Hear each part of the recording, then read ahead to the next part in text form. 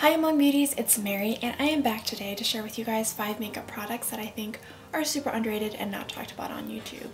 I'm gonna first start with lashes, and I'm not one to wear lashes every day, but when I do like to enhance my lashes, I like the Miche Blumen in No. 3 Pure Sweet.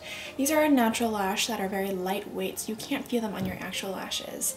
They range from $12 to $14 and they have other styles as well. I bought mine at Riley Rose, and you can also purchase them on YesStyle that I've seen. Next, I want to talk about skincare. I love skincare, and this was actually a product curated by Charlotte Cho, the co-founder of SoCoGlam. She is very passionate about skincare.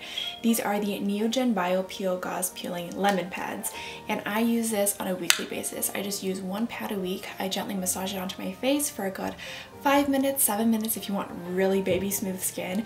It just brightens my skin and smooths out the texture of my skin. I haven't had to use any other external micro beads or scrubs on my face since I've started that product.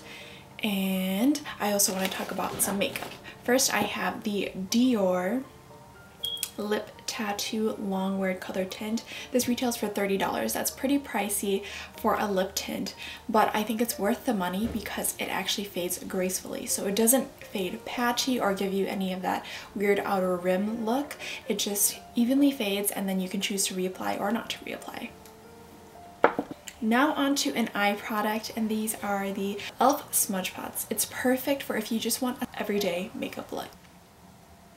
The shade I love is Cruisin' Chic, and lightly applied this looks like a champagne bronze, and then if you build it up it looks more like a taupe look, so it gives it a more dramatic feel. And then lastly are beauty wedges. These are from CVS. It ranges from $2 to $4. It's the Beauty 360 Jumbo Cosmetic Wedges, and I find this a lot more hygienic than an actual beauty blender, which costs like $18 to $20. I just use 1 wedge a week, and I rinse it off every time after I use it, and I use it only for 1 week and I just throw it out, and that's literally 15 weeks worth of product for $3 to $4.